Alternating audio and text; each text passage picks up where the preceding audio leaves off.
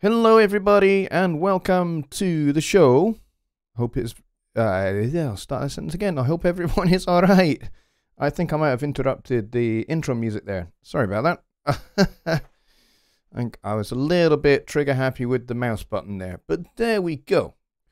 We did, before I started the theme tune, have about 12 people in the room, and now we're down to 8, which is a little bit of a small number for a Sunday Night Live, but that's okay.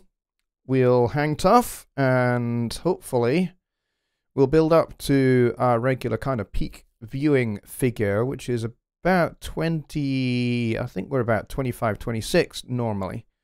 So hopefully we will not be low on numbers because there are no sports for anybody to be watching. So if you guys are wanting to watch sports rather than me, you're out of luck, folks, because there is nothing. There's nothing for anybody to be watching. So, but the first thing I need to do is I need to make mention of my good friend Sean Aaron, who says, "Johnny is cool and helps out. Thanks for everything you do," with a $20 donation. Thank you very much. That is extremely cool and extremely kind, especially as, you know, times are hard right now. And the economy around the world has gone to a halt. And so, you know, people are going to be financially shorter than they would have been at this time of year. So I appreciate every cent. I really do. And every penny. I really do. You know, they count so much. In fact, I would say that every penny counts probably double or triple these days. So I really appreciate it extremely much. So you are all very, very kind. Let's see. Thank you, Mika. What? You don't like watching video game F1? I've played that game, actually. My kids have it. I'm not very good at it, but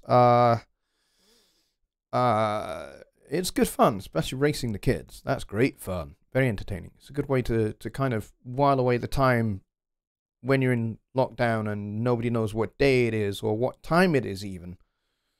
So let's go and see who's here. Mike Neighbor is here. Sean was the very first one in the door. Thank you, Sean.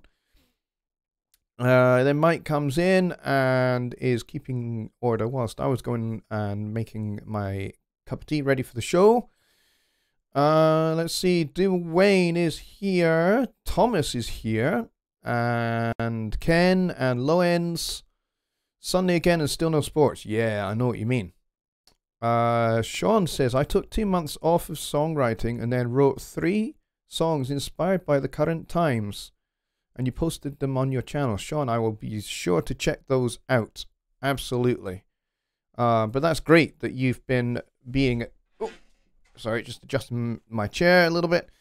It's really cool that you've been being wickedly creative and you've written 3 songs about what's going on at the moment. That's really, really inspiring and encouraging to hear that.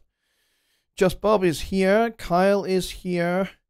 James Geo is here. And, of course, Bobby Booth. No show is complete without Bobby being here.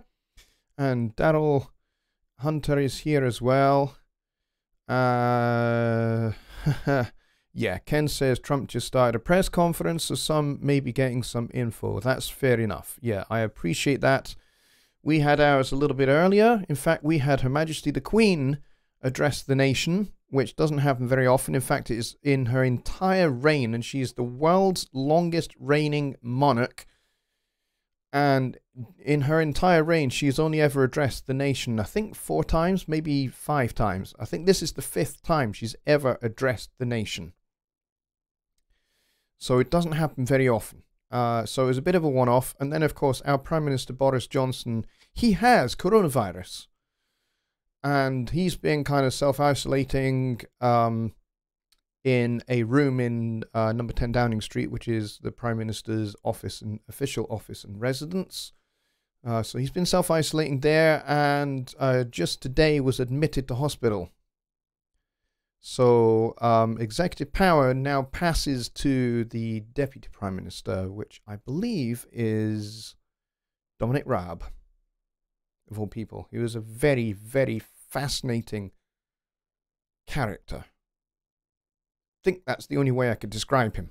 But anyway, so that's kind of our situation, and I'm aware that things are things are pretty tough over in the United States. I need to remember to turn off the audio for notifications, and I forget every darn time. I need to get used to that, because on Windows 7 I never had that issue. As you can hear, I do have a better voice than I had last week. That is for sure, but there is still a lot of congestion there. But the good news is, it is definitely not coronavirus.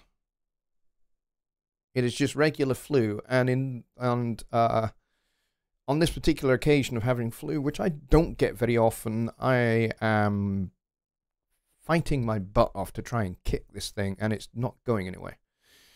Edgar Price with the $5 donation. Thank you very much, my friend. He says you are always there with an answer to my questions. Thank you. Well, you are very welcome. You're absolutely very welcome.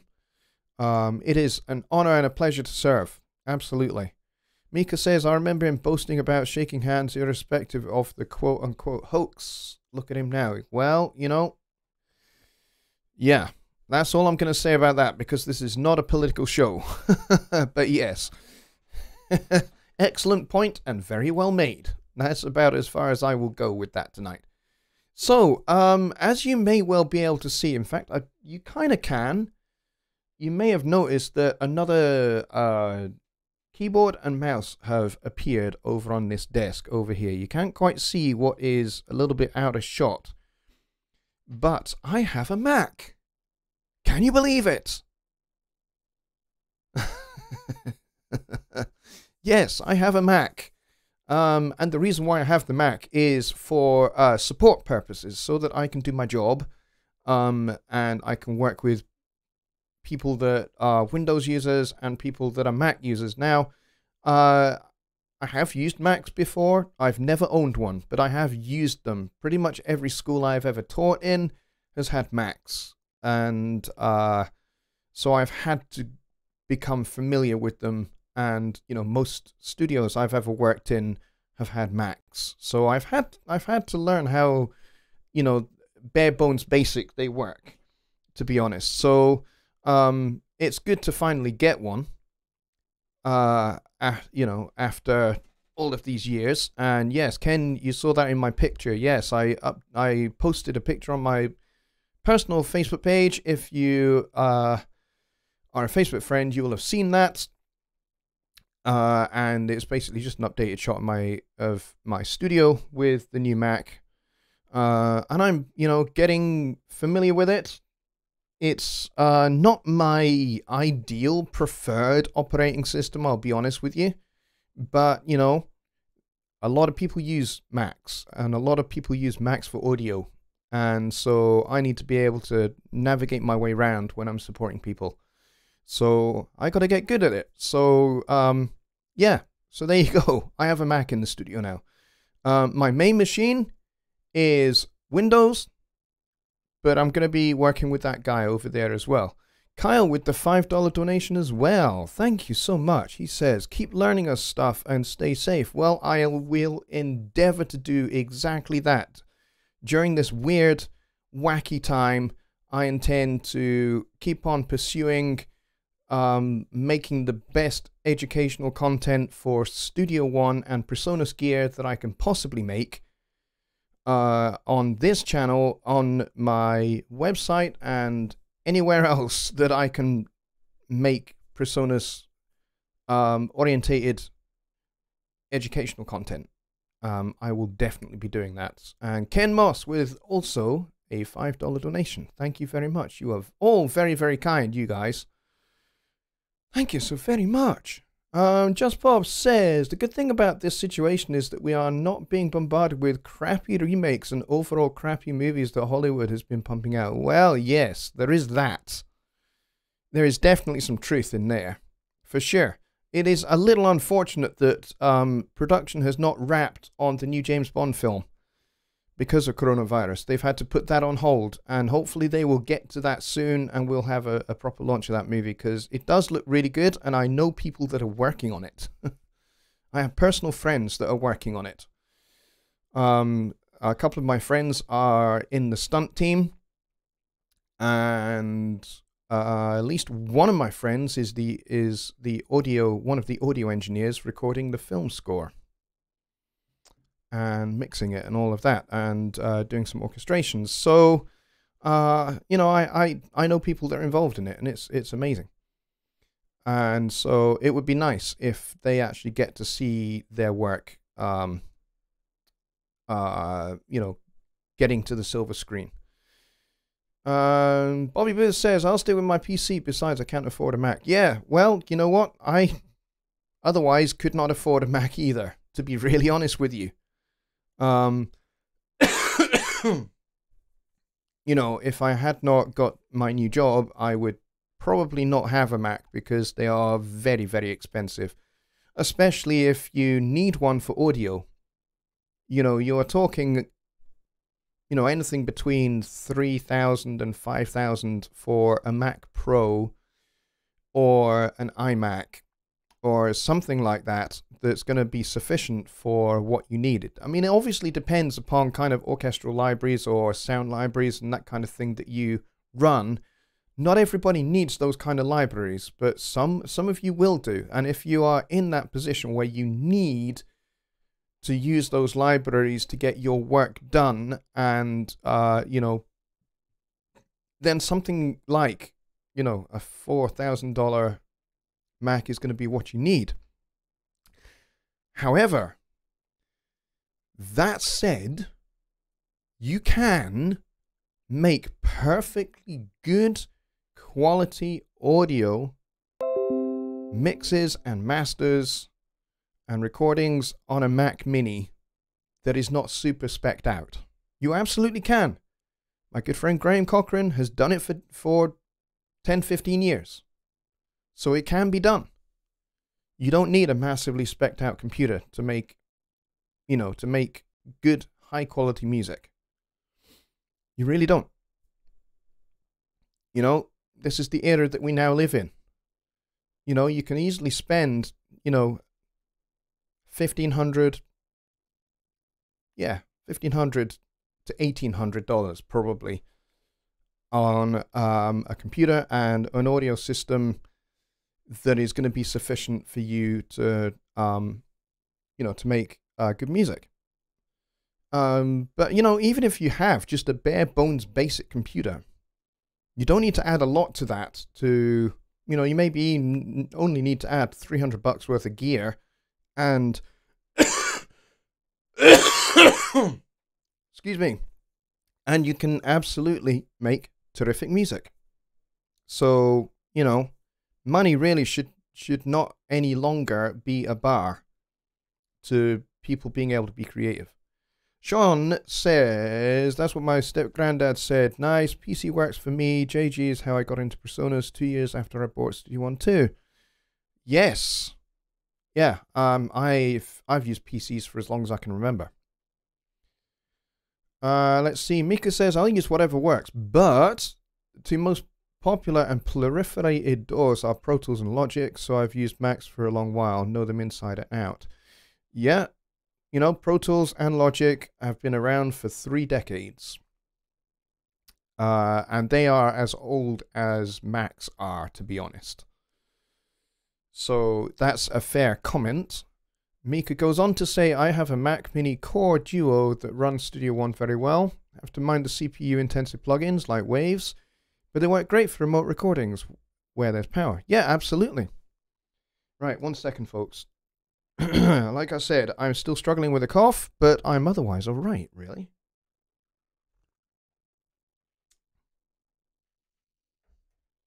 And the good news is my wife is fine, and she's back out in the community as a midwife. But I tell you what, when she goes out to work, she is like in almost full body armor. It's amazing what she has to wear these days to go out to work. And my kids are in good health and they're fine.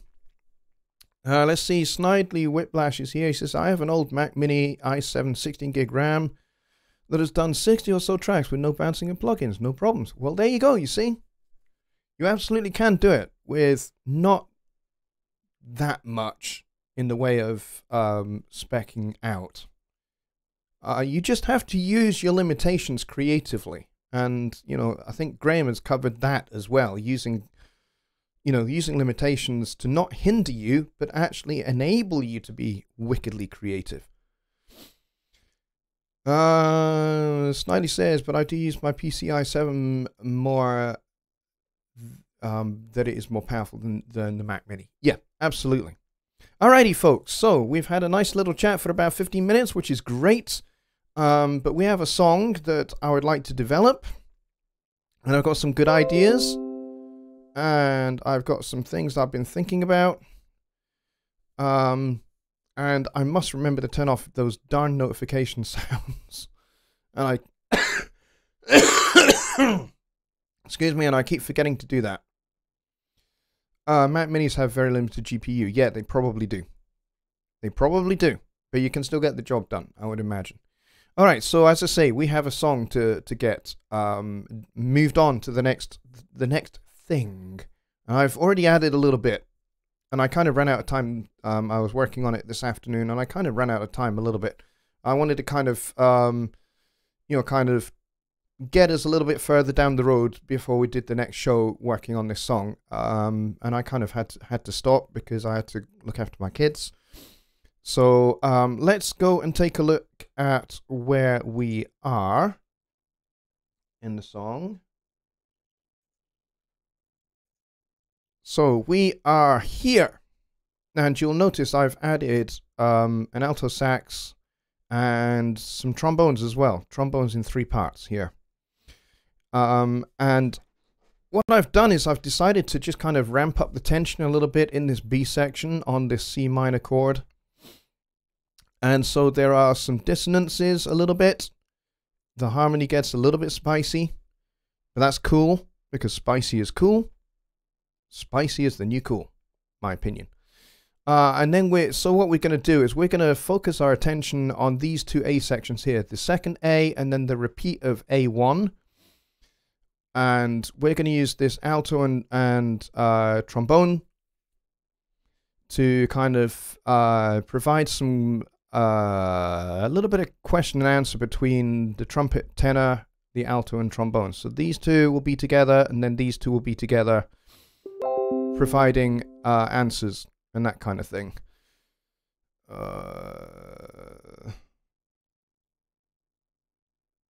Oh, yes, okay. Yeah, I don't have that mic. All I have is my line out volume. I don't actually have that.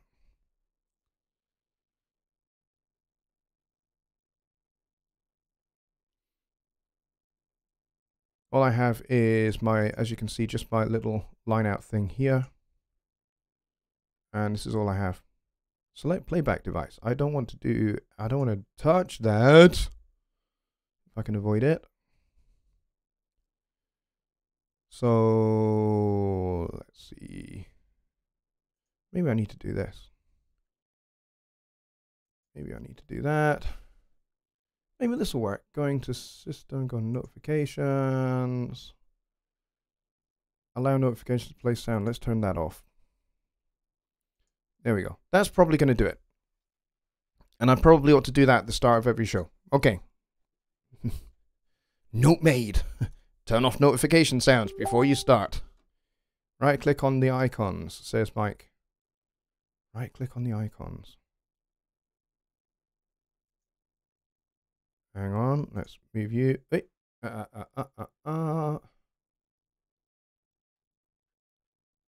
want that to open. Spatial sound off. Open volume mixer. Is that what you're talking about? And then turn system sounds. Well, if we do that, we might end up turning off Studio One, and I don't want to do that. You might not be able to hear Studio One, so I'll just leave that at that for now, and we won't worry about it because I've turned off notification sounds, but apparently not the Facebook ones. Okay, right. Let's get to it. So here's what we have so far.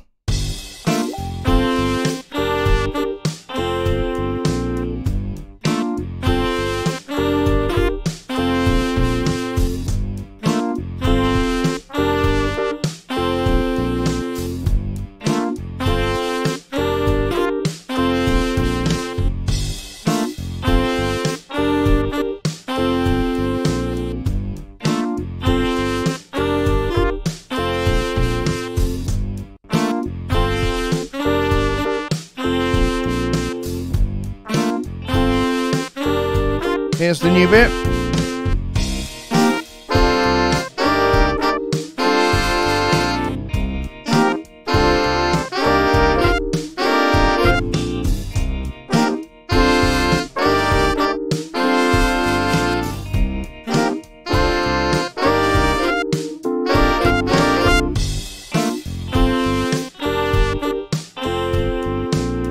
Alright, so what we're going to do is we are going to pay attention to this second A section, and we're going to provide a little bit of call and response between the figures here. And then we're going to do something a little bit different with this second, the repeat of the first A section, if you know what I mean. So this A section here is meant to be kind of a little bit different. And then this one, because it's going to go into this C section, is going to be a little bit different still. And then in this section, this is going to kind of be where we'll put our little solo section. And then we'll have a completely different sound going into, that'll go behind the solo. I haven't quite decided which instrument's going to play the solo yet. Maybe the trumpet. I haven't really quite decided yet. Or maybe the trombone. Yeah, I'll have to think about that. But we'll put in some tasty little, maybe some muted trumpets, muted trombones maybe, playing like sforzando, very close harmony, maybe. Some dissonances, because this section here,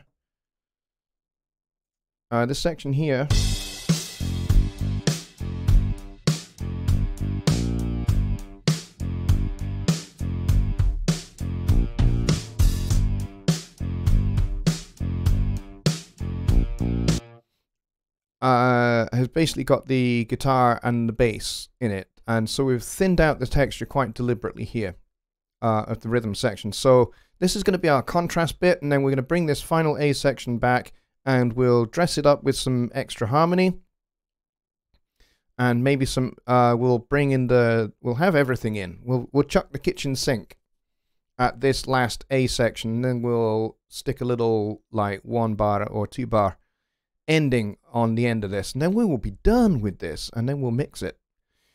Not there's going to be a whole lot of mixing to do, because all of these are virtual instruments, which means they already sound pretty good. So there you go. That's my intention here. So let's go back to this to the beginning, and then we're going to have a little think about what we're going to do here in these call and response sections here.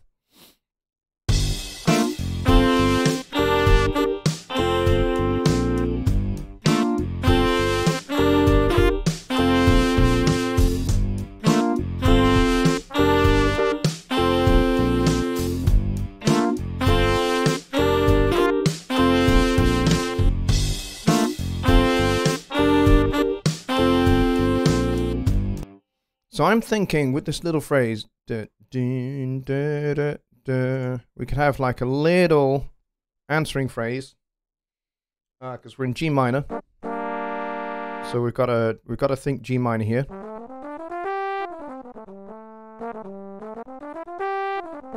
So that's kind of what we've got to think about, is that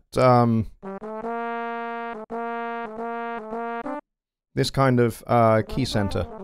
So we want something kind of nice, and because what we have in the melody here is fairly legato. There's lots of long notes. So maybe we should contrast that with little short staccato figures. Staccato being little short notes. So I don't know. Let's actually just loop this section just for a minute and see what smacks us between the eyes. Dear God, Facebook is going absolutely bonkers.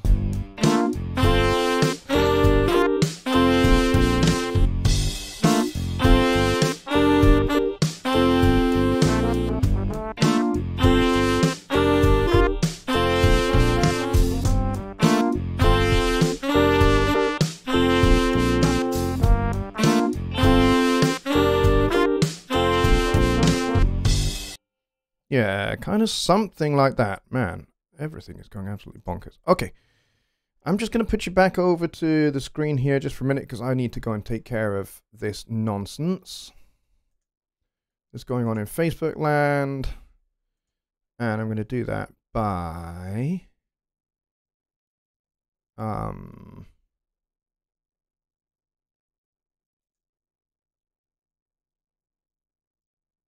Is that the right one? I don't think that was the right thing to do. Hang on.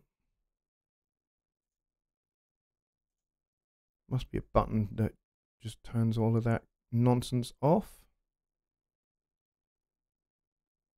Ah, turn off active status. Turn it off for all.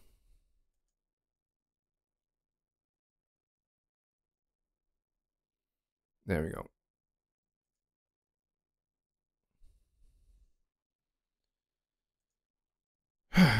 Folks, I'm really sorry about that.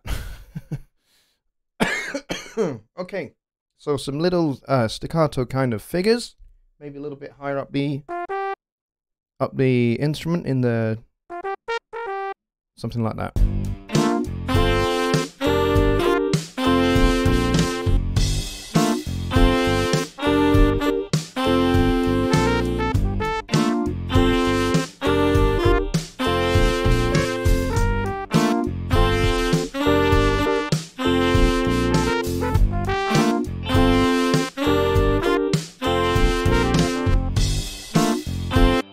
Something like that, and then we can double that maybe with the alto, or maybe we could have the alto in fourths or something like that. So let's stick this in and see what comes up. Back, no, we'll start right here.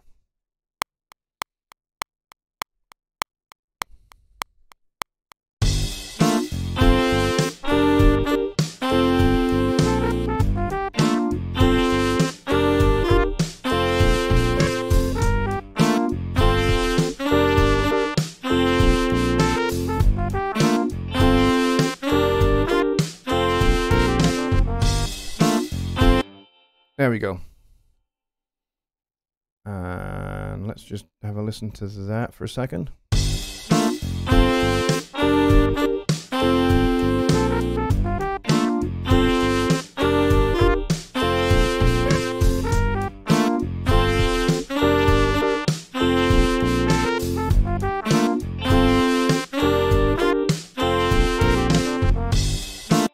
All right, let's copy paste this up into the alto part.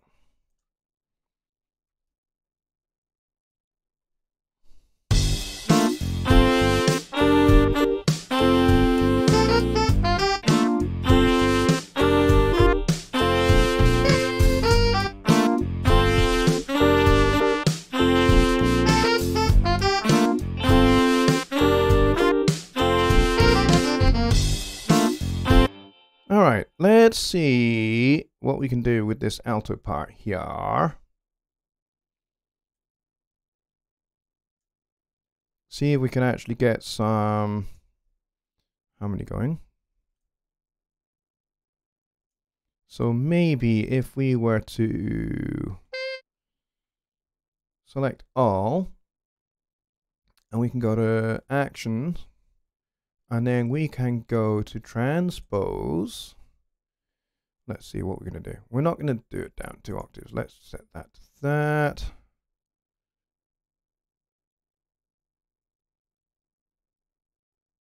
Let's try that. Just for, no, that's not going to work. That's going to sound hideous.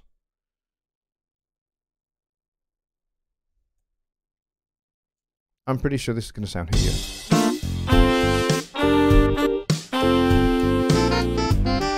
Yeah, it is.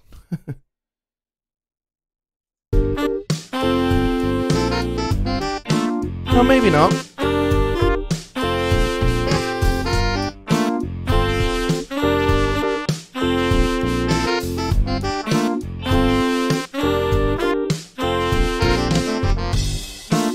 And then we could make this last bit here in unison. So this last bit here. Oh, I missed a note. We can transpose back up to... Go back to transpose, and let's make this +5. That's just 0. Oh, no, that's not what I wanted to do. I should have done +5. I was right the first time.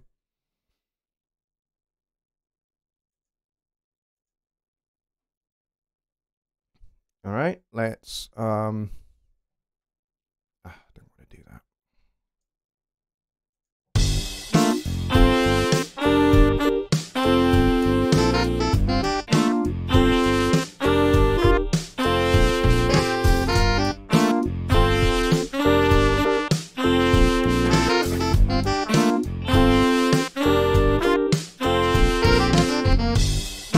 All right, I think that should do that. All right, let's just do a save. And let's see what you guys are talking about. Back over here. Let's see.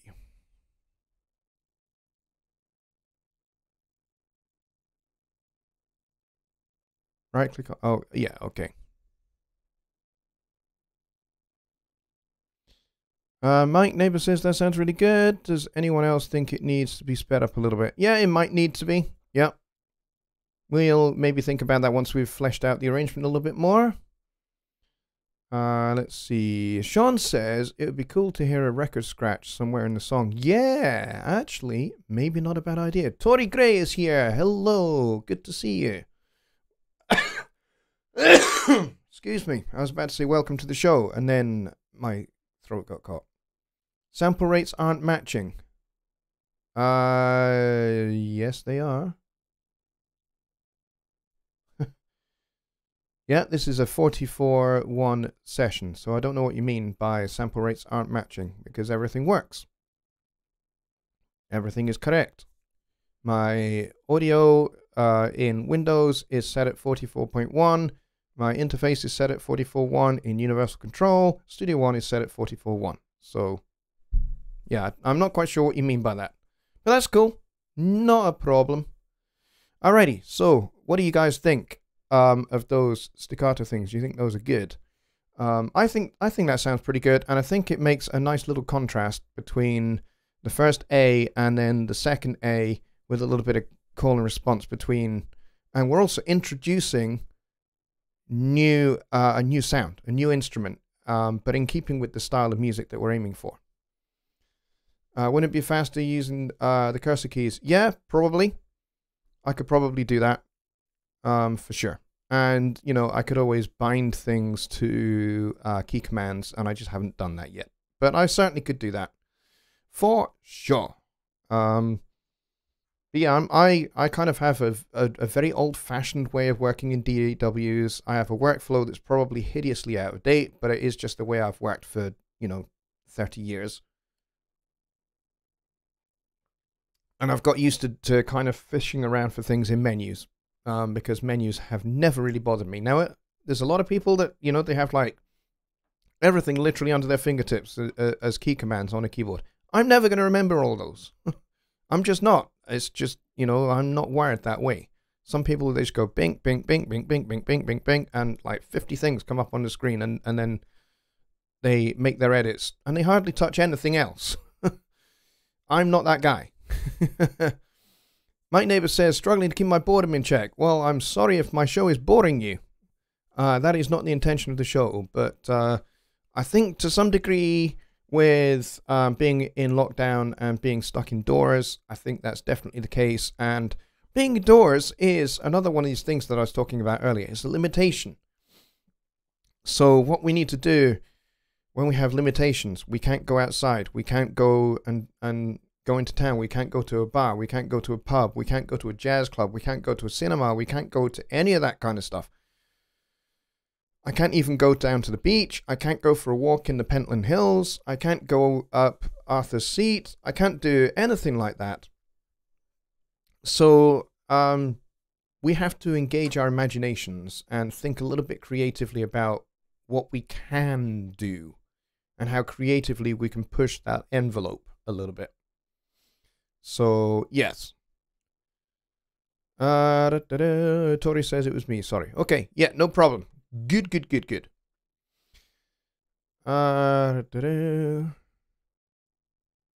Sean says, in the C section, I'm thinking DJ record scratching and some guitar dive bomb accents. Can your guitar dive bomb? No, it can't. It doesn't have a tremolo arm. And there's nowhere on it to screw a tremolo arm in. It's not that kind of guitar. It's more of a jazz guitar, that. So, it's not really made for, kind of that kind of stuff. But I wonder if we can fake one. We might be able to fake one, possibly. Well, I guess we'll kind of have to see how far we get. Maybe that'll be something that we add a little bit later on once we've kind of... I mean, those are kind of the icing things. At the moment, we're kind of dealing with the bare bones. Let's get the bare bones and the overall ingredients of the cake sorted first. And then once we've got all of that, then we can add, the nice icing. We can add the nice decorations. We can add the cherry on the top and, the beautiful little plastic or even marzipan married couple that stand on top of the cake. And an arch with some edible leaves and that kind of stuff. We can do all of that. I'm pushing the analogy a little bit, but you know what I mean. We can add all of that once we've got the bare bones of the song in the bag. Sean with $2. Thank you so very much. He says, these live streams are cool to hang out with. Well, I'm very glad to hear that. Thank you very much. I appreciate that so very much. It's very cool. So, let's go back to our song and let's do the next wee bit. You probably didn't want to hear me sing that, but that's okay. All right, so we've got this. Let's listen to the whole thing from the beginning. Well, not the whole thing, but this kind of second A section to B section transition. We'll turn off the loop for now.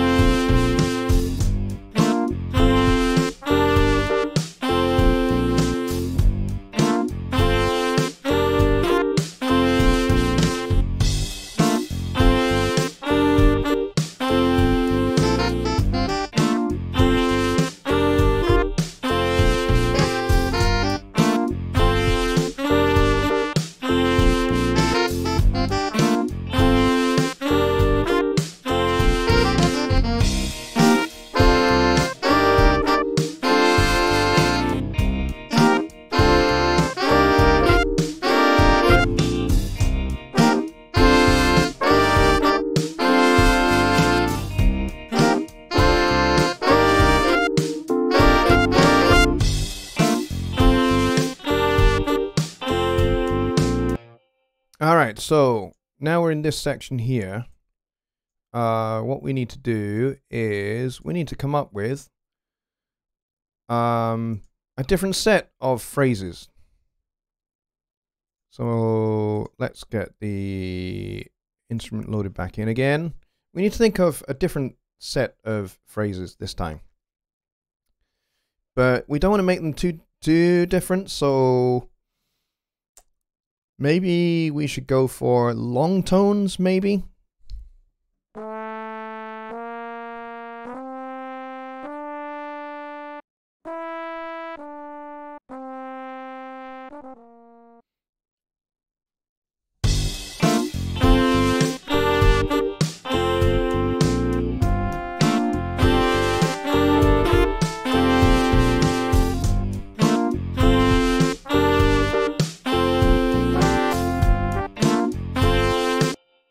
Yeah, maybe we could have the trombone split here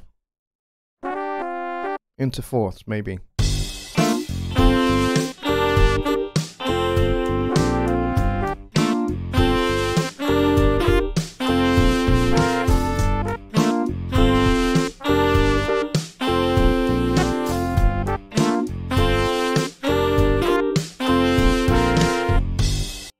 Yeah, something like that maybe. And then we'll add some altos on the top of it, I think.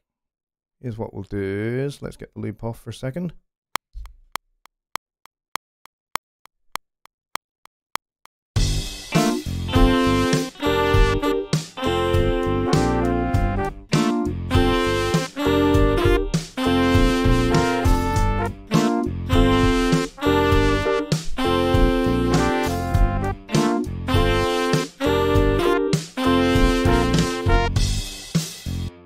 Yeah, something like that.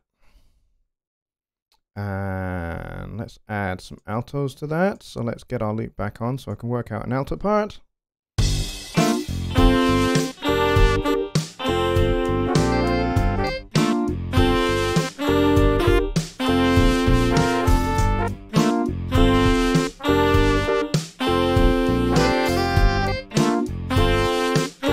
Let's try that again.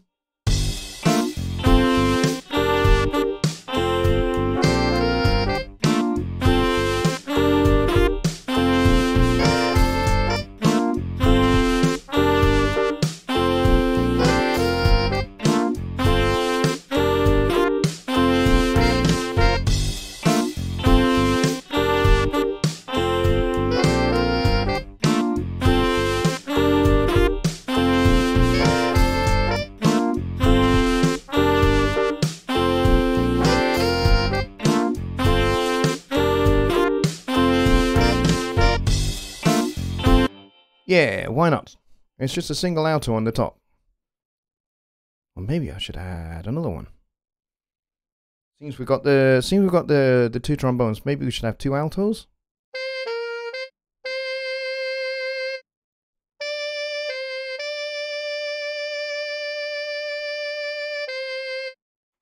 Wow, that vibrato is seriously 1930s.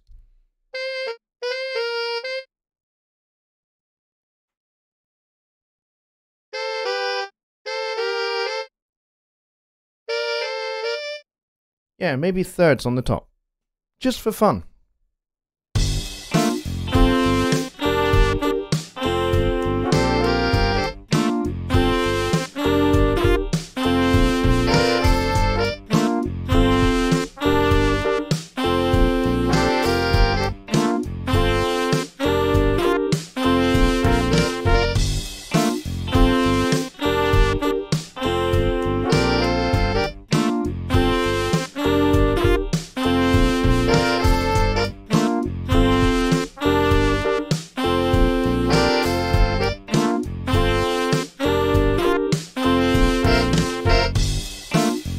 Oops.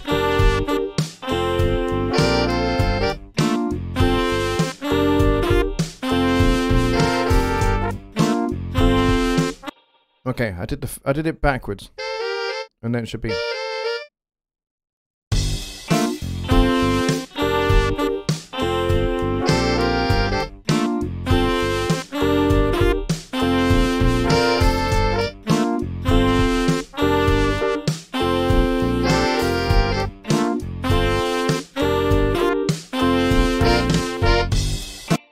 Something like that. Something like that. Let's stick it in. See if we like it. We can always change it.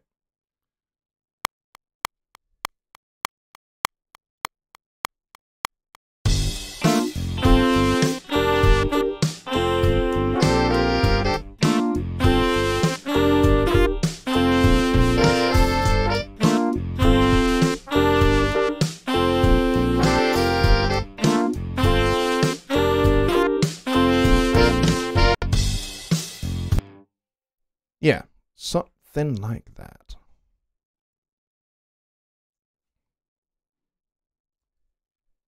And then we'll go into this C section with something slightly different sounding.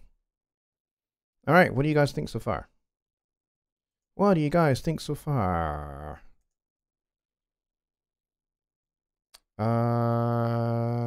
Transition sounds cool. Cool, nice. Thank you, Tori, with the $9.99 donation. I appreciate that very much. You are awesome.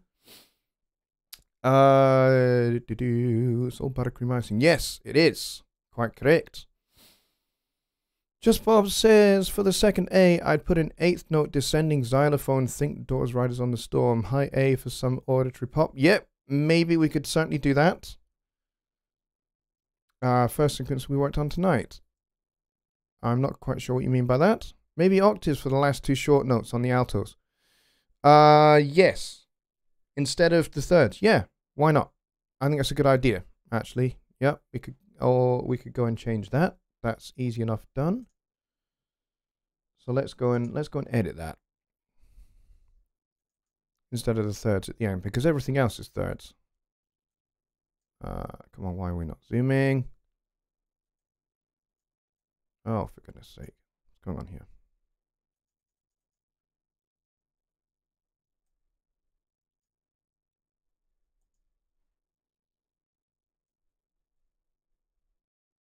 That's better.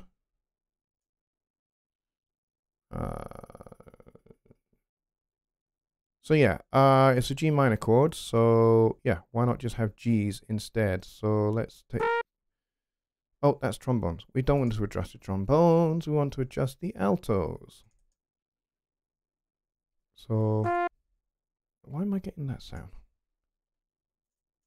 I'm on the alto part. This is weird. Okay, something funky is going on here.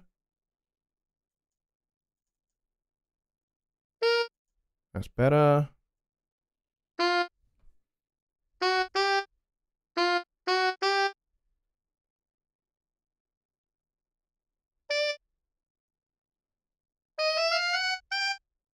That's awful high for an alto, but we'll do it.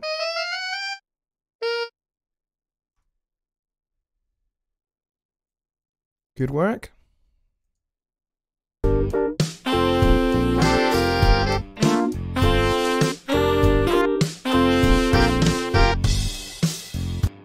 Yeah, this one.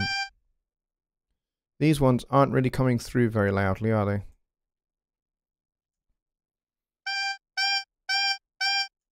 There we go. Give them a little bit more bite.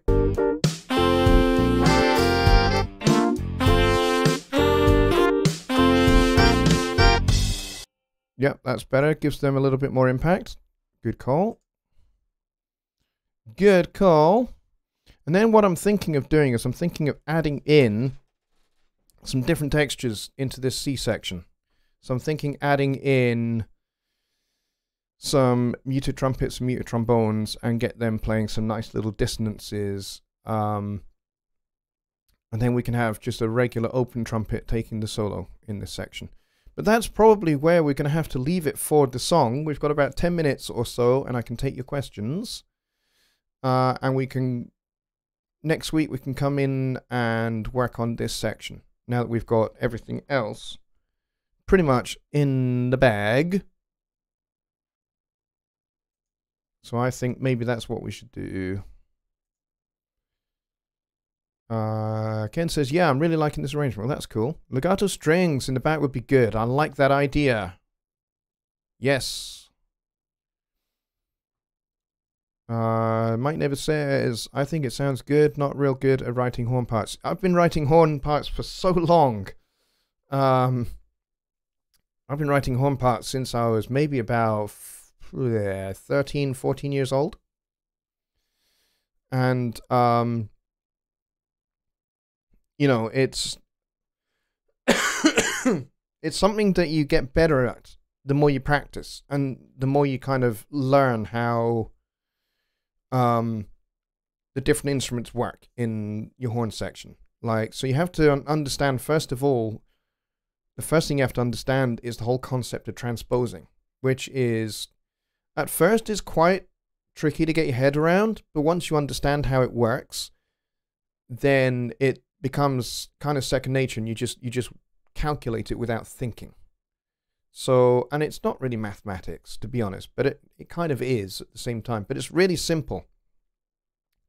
So, the best way to think of it, particularly with a standard horn section of trumpet, alto sax, tenor sax, trombone, and you know, you can add into that a baritone saxophone, but we won't for this. So if we're talking a standard 4-piece horn section, the trumpet sounds a tone below what is written. So it's a B-flat instrument, and by that we mean that its kind of starting note is a B-flat. Whereas a piano is, you know, the starting note for a piano is a C. And it's in what we call concert pitch. And then, you know, brass instruments and some woodwind instruments, they all are designed in different keys. So what you have to do is you have to, basically when you're writing a chart for these 4 instruments, is you have to correct for their transpositions for the keys that they are in. So when you're writing for a trumpet, you want to write a tone above the note you want to come out of the instrument. So if I want a trumpet player to play a D, then I need to write a tone above that, which is going to be an E. All right? A tenor sax is also a B-flat instrument, but it is an octave below that. So essentially the transposition for a tenor sax is a ninth. So the same kind of transposition applies for a trumpet, except you are adding in a whole octave to that. So it's an octave and a tone. So if I want my tenor sax here to play this note here, I have to write the E a ninth above. So you get that instrument, that interval instead. So if I want that sound to come out of a tenor sax, I have to write that on the chart. And then the tenor sax player fingers that note accordingly, and what comes out is the note that I want. Alto sax is an E-flat instrument. So this means the correction is a major sixth. All right? So this is the interval. So if I want an E-flat on an alto sax, I need to write the C above that E-flat. And if I want him to play an F, then I have to write a D above. So I write this, and he plays that. All right, so that's the case for an alto sax. You have to write up a major sixth because you're compensating for the fact that it's an E-flat instrument and not a C instrument. In a jazz or popular music context, the trombone is a concert pitch instrument. You don't need to transpose for it. Okay? But in a brass band context or an orchestral context, it is a B-flat instrument. It is just a different way of reading for those contexts. And all trombone players are taught both ways.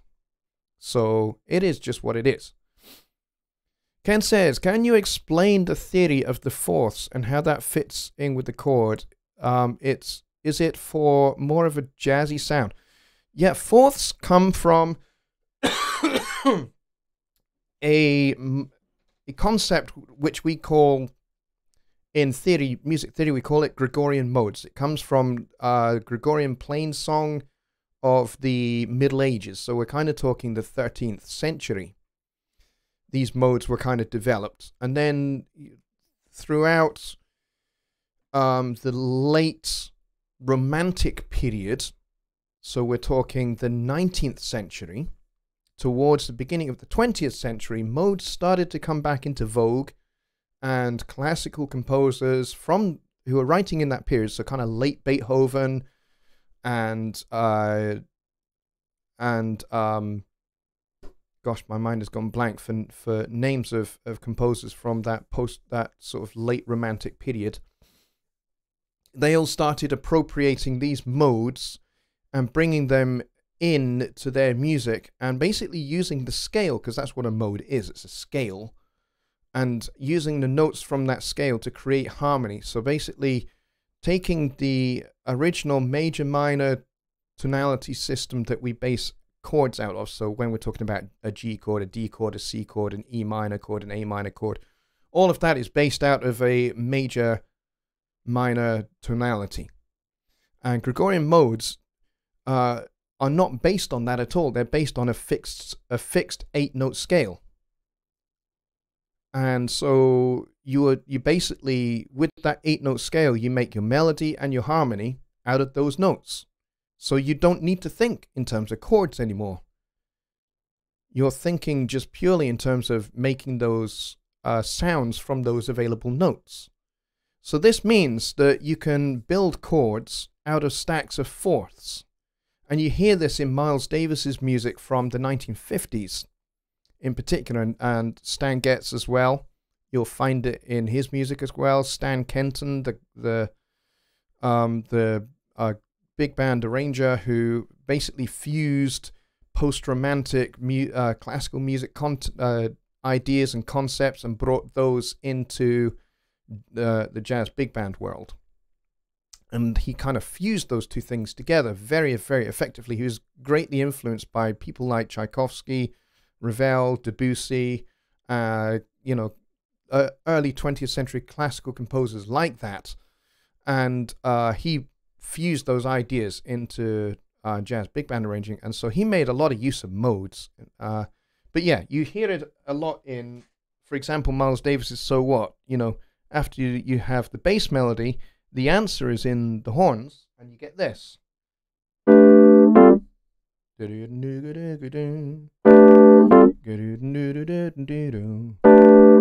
that kind of thing. And what that basically is a stack of fourths. Oh, hang on.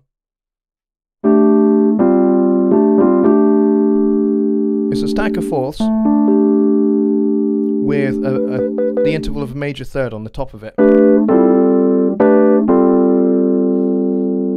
And that is all derived from a mode that we call the Dorian mode. All the modes have a Greek name. So this is the Dorian mode, and that's basically the white notes from D to D. And that's your fixed scale. So you need to make your harmony and your melody out of those chords. And so quite often in that kind of context, you want to avoid intervals like major thirds, although sometimes they're useful to stack on top of a group of a stack of fourths. And so you can get some really interesting sounds. I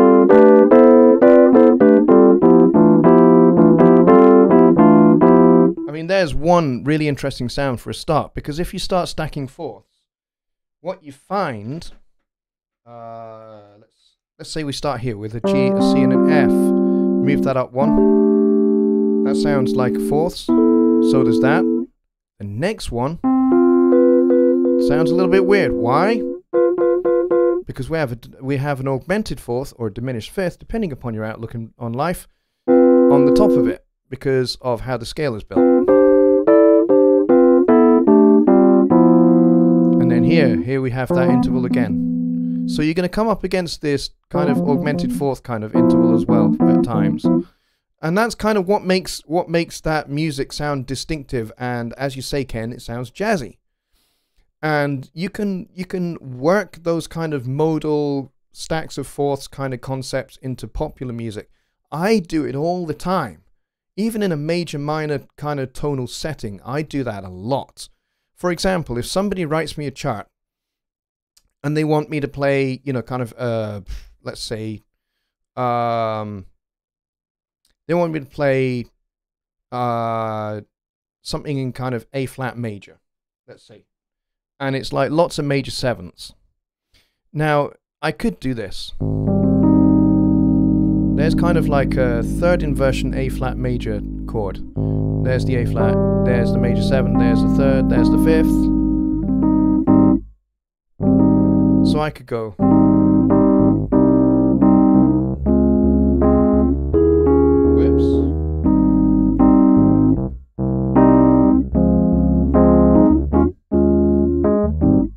That's kind of nice, but that's not how I would think about it.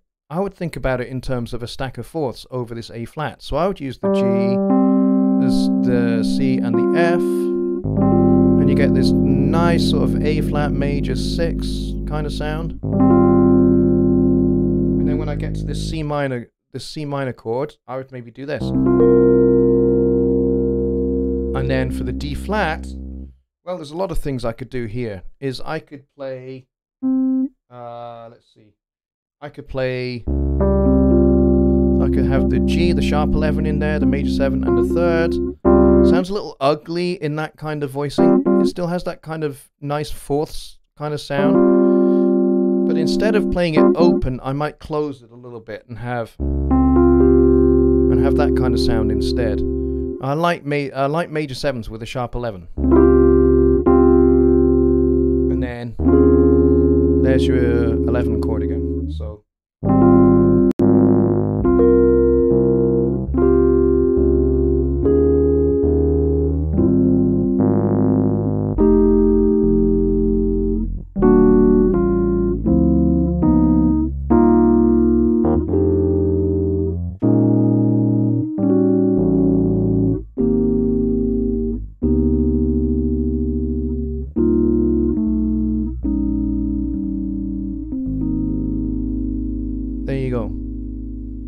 So I'm not really thinking about major chords and minor chords in that kind of a context. I'm thinking modes. I'm thinking we're in A flat.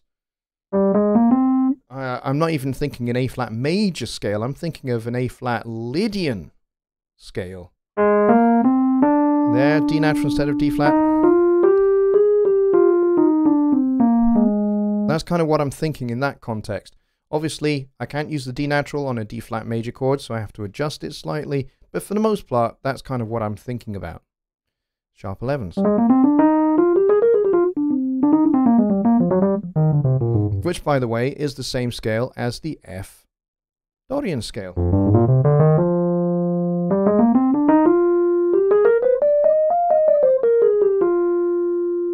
So in the context of an A flat major piece, F Dorian works very, very nicely. So I can build my chord voicings out of a mode without really having to think about the, you know, kind of the harmonic structure of the piece. And it means I'm not thinking about chords. I'm just thinking about playing pretty voicings. And so that's kind of a lot of what I do when I'm doing piano charts for people. You know, say somebody says, I have this R&B track and they want some kind of loungy kind of piano or Fender Rhodes kind of thing going on it. Then that's kind of what I do. I don't even ask for a set of chord changes. I just kind of listen to what's going on and then I just find a mode that fits all of their chord changes. And that's what I do.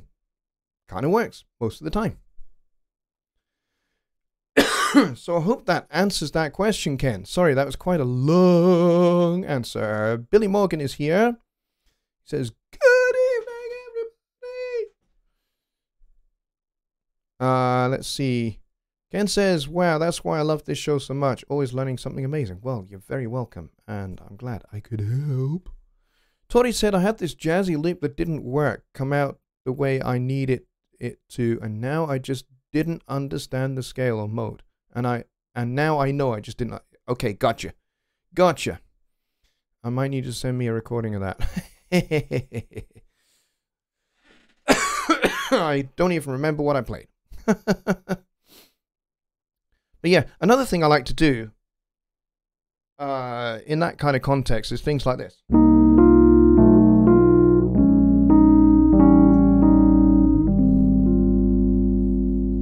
Which is basically just kind of C minor 11, B7 flat 5, B minor 11, A7 flat 5, resolving to that nice A flat major kind of sound. And then I like to do this. There's your sharp 11, resolve that to the third. That always sounds nice.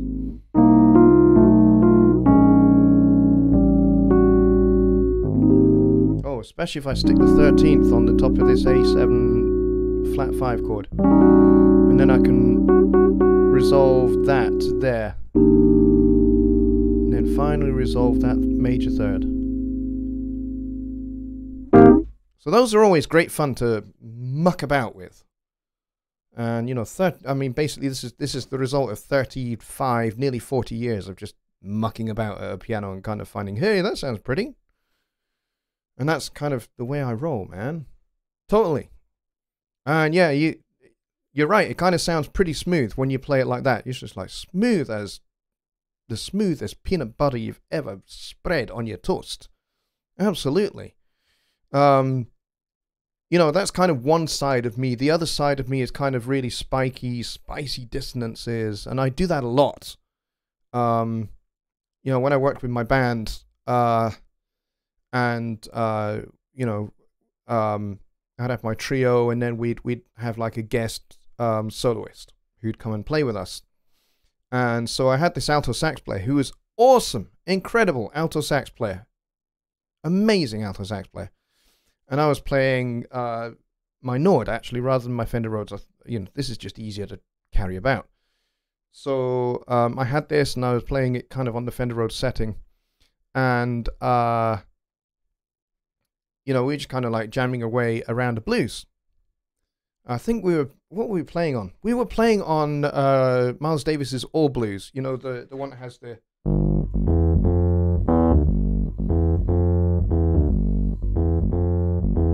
It has that kind of bass thing going on. And so we were playing on that. And so I mean, the approach to the blues in this particular case, the Miles Davis tune, is very modal. So it was all based around G Mixolydian, which is G to G on the white notes of the piano. And so, you know, we're playing that. And I just kind of decided, this is kind of my humor coming out. I decided I was just going to try and throw off our alto player as much as I could by playing as spicy chords as I could get away with. So I did. I played lots of really dissonant chords and big, wide open voicings. You know, I did things like this.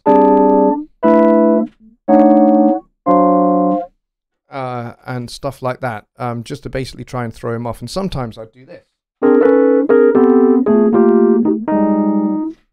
You know, kind of weird sounding stuff like that. So that's kind of like the other side of me, which is stuff that's kind of a little bit experimental and improvisational. And I love doing that stuff. All right, so where are we up to? Who's this? Is that Sem or Kim? I'm not really sure. Who says, you know what Miles said to Herbie, don't play the butter notes? Yes. And there's another great thing that Herbie actually said about Miles. And I'm going to finish the show with this, because it is such a cool little story, and I hope it really helps you with your music making. So Herbie was playing with Miles, and they were playing in Germany in 1961, 62, something like that. And they were playing on one of Miles's tunes. I don't recall which tune it was. But as they were playing, Herbie played the wrong chord. His fingers just landed in the wrong place on the piano. And it was just totally a chord that just didn't fit anything that was going on in the music at that moment.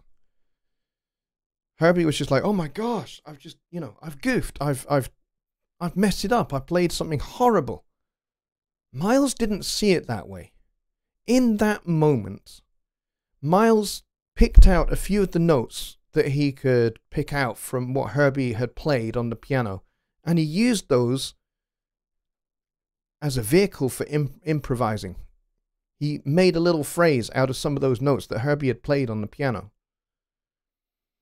And Miles therefore made what Herbie did right. Even though Herbie thought that it was wrong and it didn't fit, and it certainly didn't fit the, you know, the kind of the chord changes as they were going by. But Miles made what Herbie did correct by taking some of the notes that Herbie had played and using them to improvise on. And that taught Herbie a big lesson about thinking about, it's not really about what's right and what's wrong. It's about what sounds good. And in that moment, Miles thought, okay, I wasn't expecting that. But that's the nature of the beast. That's the nature of improvisational music, is that sometimes you can throw something in that nobody's expecting. And then, you know, the challenge for the improvising musician is to make something out of that. You know, all that Miles heard was, hey, this is different material. I can use that. And that's what Miles did. So when they came off the stage, Herbie said to Miles, hey man, I'm sorry, I messed that up. I played totally the wrong chord. And Miles just kind of grinned at Herbie, and he smiled at Herbie and said, you just gave me new material, man.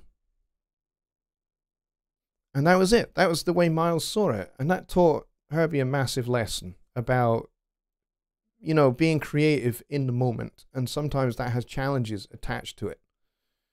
So, in a sense, in music, there really is no right or wrong. There's what fits really well and what's maybe a little bit discordant and sometimes downright super spicy. But in that context, even if it is really spicy and just sounds like it doesn't fit, you can create something out of it that makes it fit.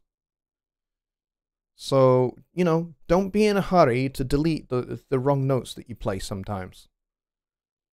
Or you think you play something wrong on a take.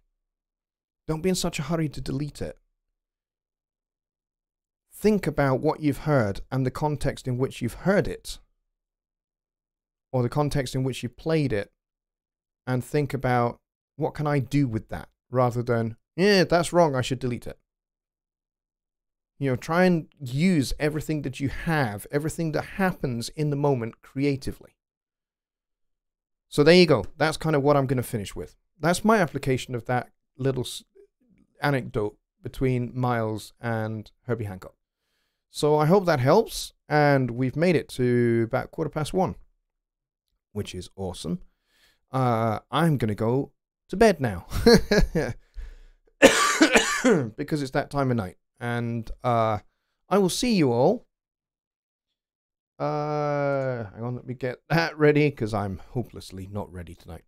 So I will see you all on Wednesday for Songwriting Simplified over on Jonny Gibe's channel.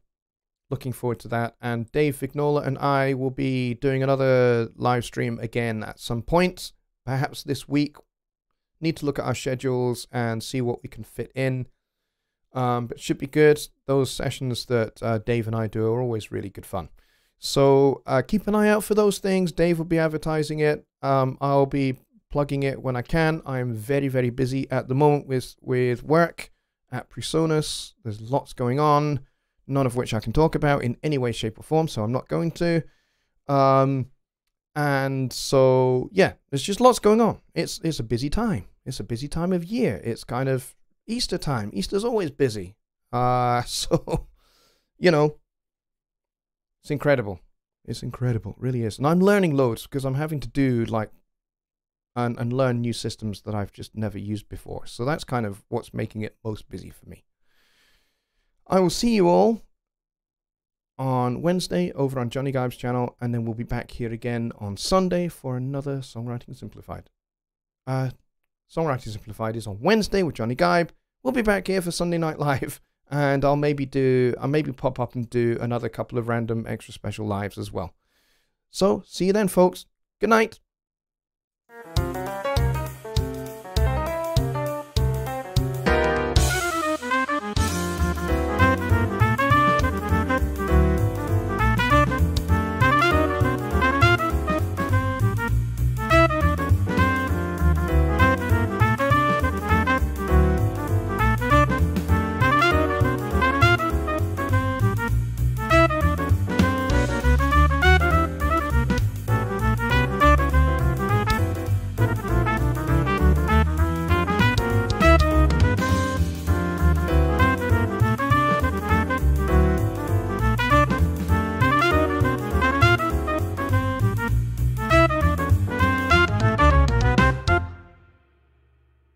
Good night, everybody.